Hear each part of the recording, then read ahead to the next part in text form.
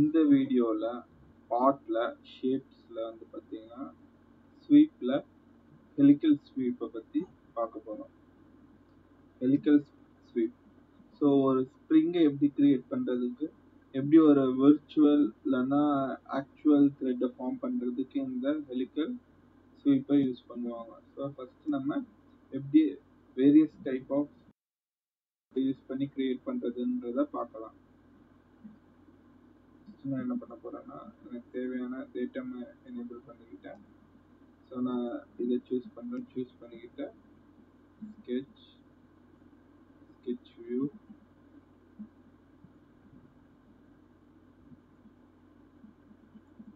என்னோட ஸ்ப்ரிங்கோட ஹைட் எவ்வளோ, அது சென்டர் லைன்ல இருந்து எவ்வளோ டிஸ்டன்ஸ்ல இருக்கணும்ன்றத நான் கொடுத்துட்டேன். இது வந்து பார்த்தீங்கன்னா ஒரு 215 கொடுத்துருக்கேன். 1000 ஒரு எக்ஸாம்பிளுக்கு தான் இது கொடுக்குறேன்னா. ஸோ ஒன்ஸ் இதை நான் கொடுத்த பிறகு ஹெலிக்கல் ஸ்வீப்.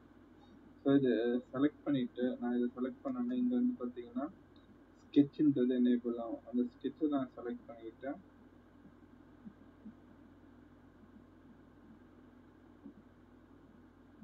ஒரு குட்டி சர்க்கிள். ஸோ நான் அந்த குட்டி சர்க்கிள் போடும்போது எனக்கு இந்த மாதிரி ஃபார்ம் ஆகும். ஸோ நான் இந்த கொடுத்த லைனுக்கு அடிப்படையில் இந்த சென்டரை வச்சு எனக்கு ஒரு ஸ்ப்ரிங் ஃபார்ம் ஆயிடுச்சு. ஸ்கெட்ச் போகிறேன்.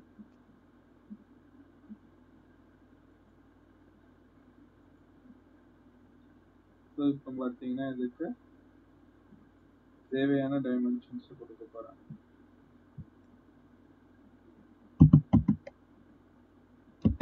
டயமீட்டர் கொடுத்துட்டேன். ஓகே. ஸோ நான் 50 டயமீட்டர் கொடுக்கும்போது எனக்கு 1000 mmல இத்தனை ஸ்ப்ரிங் டர்ன்ஸ் ஃபார்ம் ஆயிருக்கு.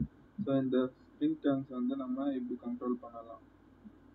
கிளாக் வைஸ் ஆன்டி கிளாக் வைஸ்ன்றதை நீங்கள் டிசைட் பண்ணிக்கலாம். ப்ளஸ் இது ஷெல்லாக வேணும்னா ஷெல்லாக, அதாவது திக்கன் யூஸ் பண்ணி கூட நீங்கள் யூஸ் பண்ணிக்கலாம். இது வந்து பார்த்தீங்கன்னா டியூபாக ஃபார்ம் ஆகும். இல்லை எனக்கு ஒரு சர்ஃபேஸாக வேணும்னாலும் சர்ஃபேஸாக யூஸ் பண்ணிக்கலாம். ஸோ இது வந்து பார்த்தீங்கன்னா ஹெலிக்கல் தான் இதோட கமாண்டாக இருந்தாலும் இதோட பர்பஸ் வந்து டிஃப்ரெண்ட்டாக இருக்கும்.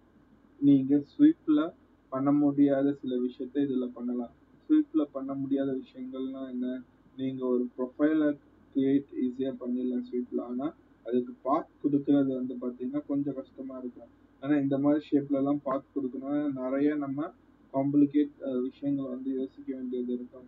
உதாரணத்துக்கு இதில் different kind of spring use பண்ணனாலும் அதுக்கேற்ற மாதிரி ஒரு டென்ஷன் ஸ்ப்ரிங் அந்த மாதிரி ஏதாச்சும் கிரியேட் பண்ணணும்னா ஹெலிக்கல் ஸ்வீப் ப்ளஸ் ஸ்வீப்பை கம்பைன் பண்ணி தான் இது பண்ணணும். ஸோ இதில் என்ன பிரச்சனை வரேன்னா, உங்களுக்கு வந்து பாத்தை எப்படி டிசைன் பண்ணுறது தான் உங்களுக்கு வந்து ப்ராப்ளம் வரும். அதை நான் ஒரு வீடியோவில் எப்படி பண்ணணும்னு பண்ணி காமிக்கிறேன். இந்த டுட்டோரியல் முடித்த பிறகு இந்த டுட்டோரியலை கண்டினியூ. ஸோ இப்போ நம்ம சாலிட் ஸ்ப்ரிங் திக்கன் யூஸ் பண்ணி ஸ்ப்ரிங் கிரியேட் பண்ணுறது ப்ளஸ் சர்ஃபேஸ் நீங்கள் பார்த்துட்டோம். ஸோ இப்போ வந்து இதோட பிட்ச்ன்றது தெரியும். இதோட டிஸ்டன்ஸ் நான் வந்து 15 கொடுத்தேன்னா அதுக்கேற்ற மாதிரி டிரான்ஸ்ஃபார்ம் ஆகும். ஸோ இந்த கேஸில் நான் என்ன பண்ண போகிறேன்னா, என்னோட டயமீட்டர் ஸ்ப்ரிங்கோட டயமீட்டரை நான் சின்னதாக்கிக்கிறேன்.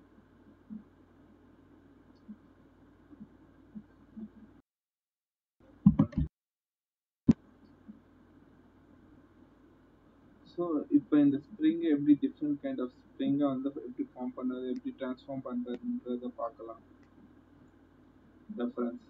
ஸோ இதுதான் நீங்கள் கிரியேட் பண்ண ஸ்கெட்சு. இதுதான் அதோட இன்டர்னல் சென்டர் லைன். ஸோ நம்ம மேனுவலாக சென்டர் லைன் கொடுக்காம இன்டர்னல் சென்டர் லைன் யூஸ் பண்ணிக்கலாம்.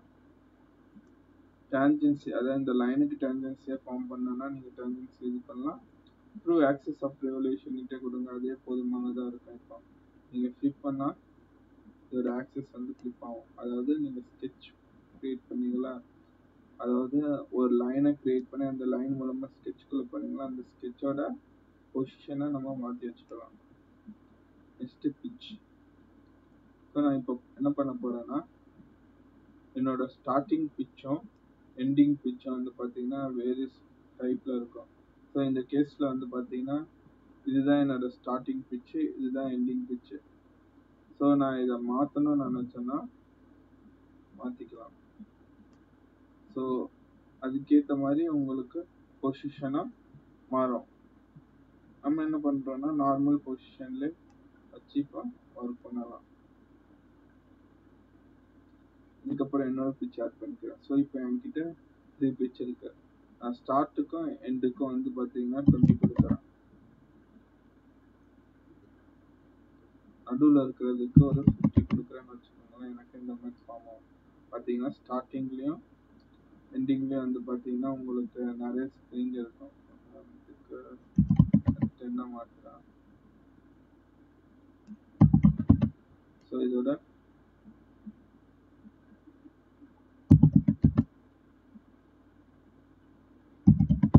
மாற்றி உங்களுக்கு இதோட டிஸ்டன்ஸும் இதுக்கோட டிஸ்டன்ஸும் வந்து பார்த்தீங்கன்னா இதாகும்.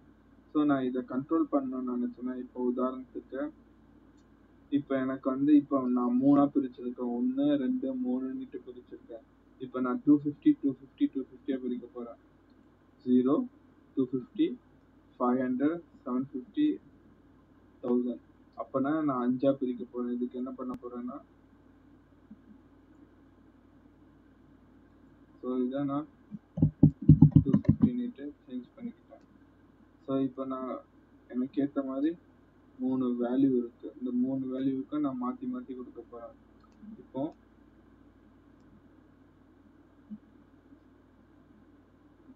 இந்த 250க்கு நான் வந்து 50 கொடுக்க போறேன். நடுவில் இருக்க இந்த 500க்கு 10 கொடுக்க போறேன். 750க்கு 50 கொடுக்க போறேன். இங்க பார்த்தீங்கன்னா அப்பனா எனக்கு நடுவுலையும் இங்க மட்டும்தான் இந்த மாதிரி இருக்கும். ஸோ இதை நான் வந்து சேஞ்ச் பண்ண ட்ரான்ஸ்ஃபார்ம் பண்ணனாலும் பண்ணிக்கலாம். ஸோ இது ஒன்று. ஸோ இப்போ வந்து நீங்கள் சோஃபா இந்த ஆட்டோ சீட்லலாம் வந்து பார்த்தீங்கன்னா ஒரு டேப்பர் ஸ்ப்ரிங் இருக்கு. அந்த ஸ்ப்ரிங்கை ஃபார்ம் பண்ணணும்னா ஒன்றும் இல்லை. இந்த ஸ்கெட்ச் இருக்குல்ல, இந்த ஸ்கெட்சை நீங்கள் இந்த வெர்டிக்கல் கன்ஸ்ட்ரெயினை டெலீட் பண்ணிட்டு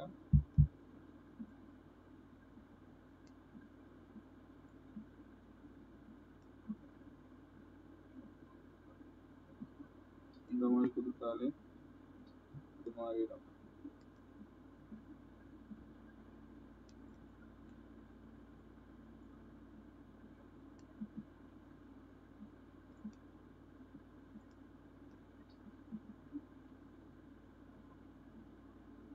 இப்போ என்ன பண்ண போறேன்னா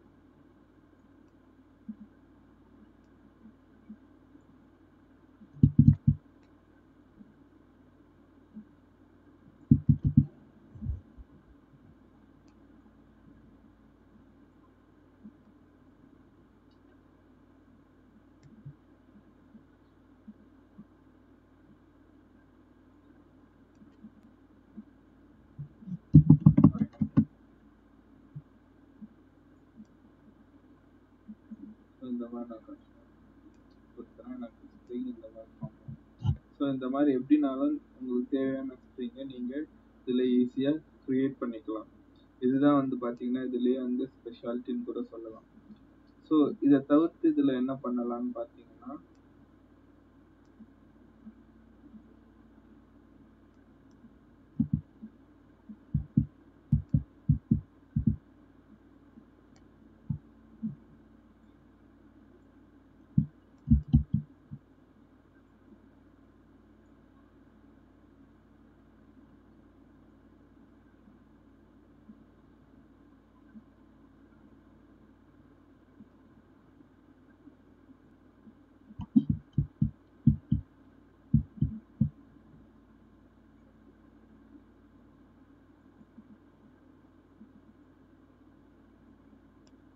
ஒரு ஃப்ரேம் கிரியேட் பண்ணிக்கிறேன்.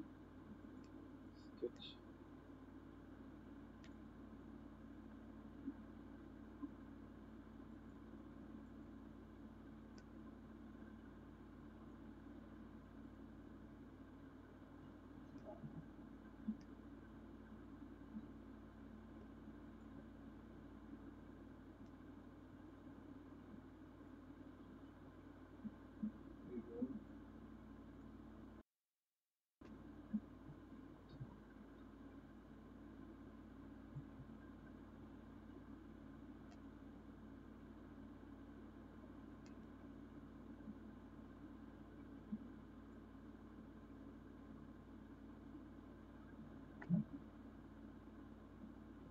சென்டர் லைன் ஃபார்ம் பண்ணிக்கிறேன்.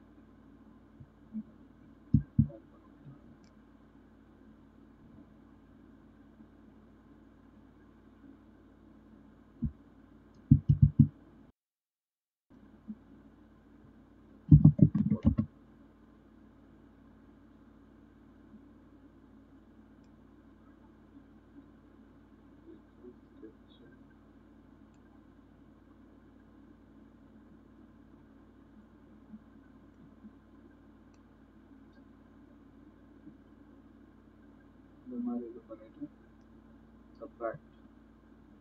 ஸோ உங்களுக்கு இந்த மாதிரி கட் ஃபார்ம் ஆகும். ஸோ நீங்கள் சர்க்கிள் தான் யூஸ் பண்ணணும்னு அவசியம் கிடையாது. இந்த கண்டிஷனில் நான் வந்து பார்த்தீங்கன்னா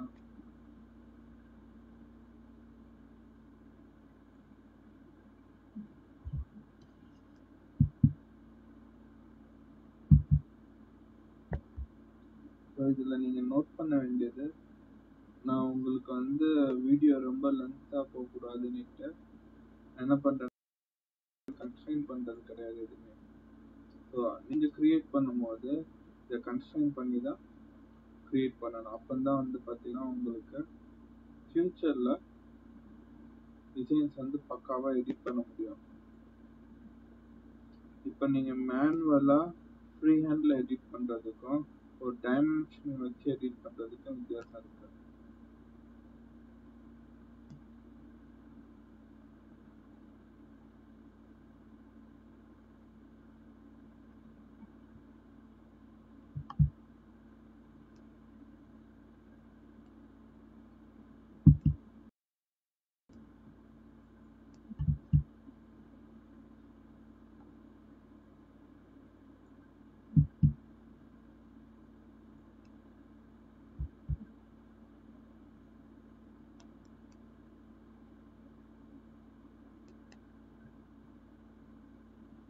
இந்த மாதிரி வித்தியாசமான ப்ரொஃபைல் கிரியேட் பண்ணாலும் உங்களால் அதை கட் பண்ணி எடுக்க முடியும்.